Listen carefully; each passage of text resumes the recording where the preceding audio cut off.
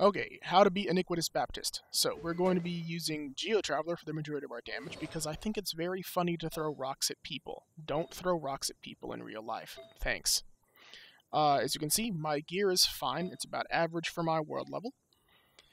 We have Amber here. She is the best for this entire fight. This is undeniable. We have Barbara for things that she can't do. And we have Kaya because I think Amber's better. Let's get into the fight. Alright, so this is probably the easiest boss fight in the game as of this recording, because all you need to do is know what to do, which is just use Amber for pretty much everything. So you see the Cryo pylon, you shoot it. You shoot the Electro pylon, you shoot that one too. And then you use Barbara for the one that Amber can't do. Notice how we didn't use Kaya for anything, because Amber is just the better pick for pretty much all of this entire fight.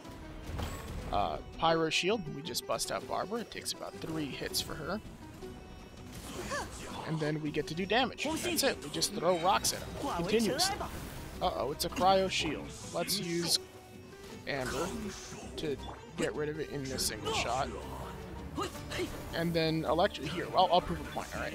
We're going to use Kaya, we're going to hit it. Uh-oh, it didn't do it in one shot. I wonder what Amber does. You might be saying, oh, but that's unfair. He already took out half the shield. That's fine.